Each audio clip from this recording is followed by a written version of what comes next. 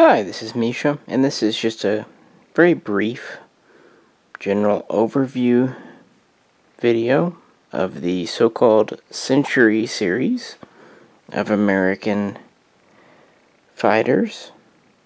These were all created in the 1950s at various points.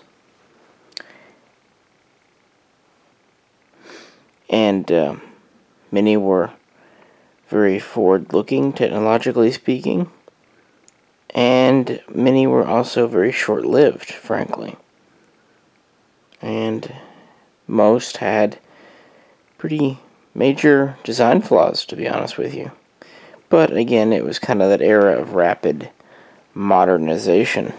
I've already done a video looking at the MiGs and the Sukhois from Russia. And just did one on the F-84 and F-86. The Republic F-84, and then with American F-86. To that end, on the far left, we have the North American F-100 Supersabre. As you might guess, this is a follow-on to the F-86 Sabre. To that end, it's primarily geared towards being a fighter. However, it was also considered a fighter bomber.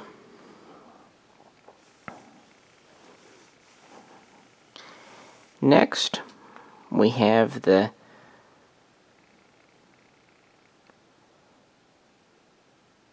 McDonnell Douglas F-101, F-101 Voodoo. This one has an interesting place in history. It went through many changes in what it was going to be. Originally, it was supposed to be a bomber escort,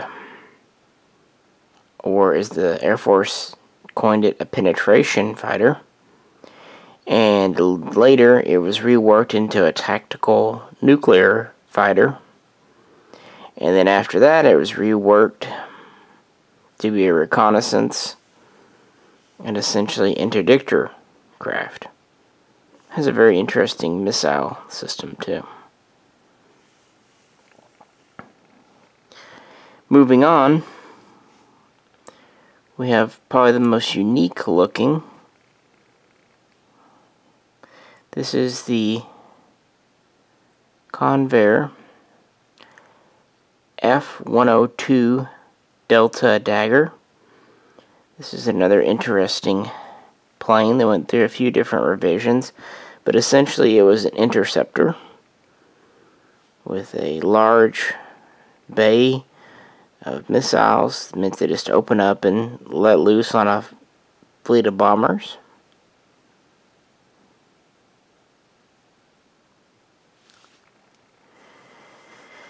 And then on from there, we have the Lockheed F-104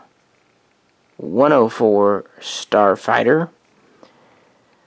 This was a true high-performance, lightweight fighter. It was pressed into a bomber roll a few times, but that's not what it was there for.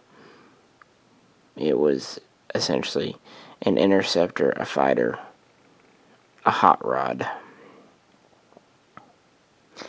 And then finally, we have maybe the most famous on the table. This is the Republic F-105 Thunderchief. Now, the one I am missing is the F-106, which was the Delta Dart, which was a much advanced version of the F-102 Delta Dagger. So apologies for not having that. I do my best to be complete for you folks, but I think this is pretty good.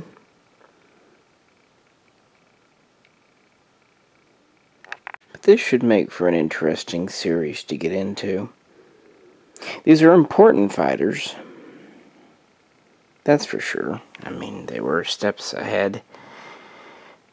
Again, all of these flew. For example, the 100, the Supersabre, first flew in '53 and was in service late the following year.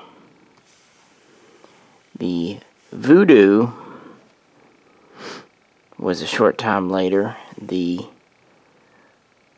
Delta Dagger had a very protracted development cycle with issues that really never were fully resolved, hence the F-106. The Starfighter was actually an internal project from Lockheed, and it was really designed by Kelly Johnson in response to what pilots said they wanted after experiences in Vietnam. Problem was the Air Force didn't really seem to want it, but at first they seemed excited. And yeah, the Thunderchief. This has the dubious distinction of the only aircraft pulled from service in Vietnam because of losses, which is a little unfair because it was really doing something it was never designed to do. In some areas, it was a very high-performance craft. In others, it was not. At the time it was built and put into service, it was the largest single-seat, single-engine fighter in the world, and even today it's still a very big plane. Many of these were nuclear capable. The Supersabre was nicknamed the Hun. I'm not really aware of any nicknames for the Voodoo. Sorry. It's kind of an interesting craft in the sense that if you notice the rear section, the two engines and the tail, if it looks like McDonnell Douglas's later F-4 Phantom, that's not a coincidence. This is the two-seat version, by the way. The 102 was nicknamed the Deuce. A little easier to say than Delta Dagger. Very interesting design.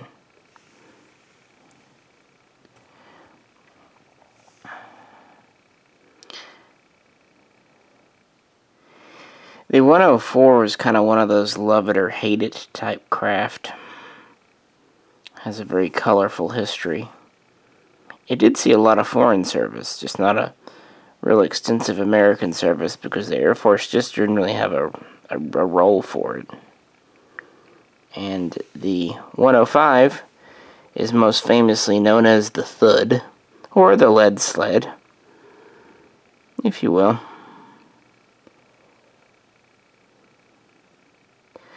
All of these were put into mass production, but they were produced in the 1,000 to 2,000 pieces range, so not huge numbers like the F-84 or F-86 before them, or the later F-4 after them. In fact, the F-4 would end up replacing a number of these. These are all also Air Force planes. Many would also have reconnaissance variants.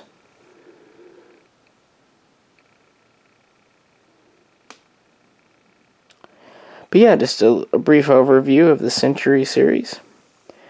All the models on the table, as usual, are 1/72 scale diecast from Hobby Master.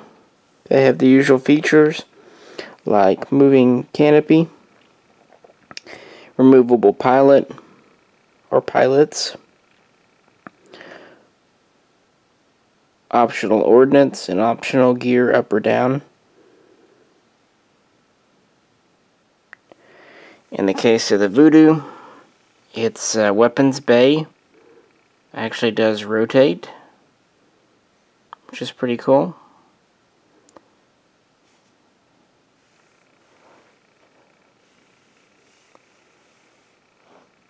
And in the case of the Thud, it actually does have the ability to have the engine displayed with it fully, open like a pedal or closed.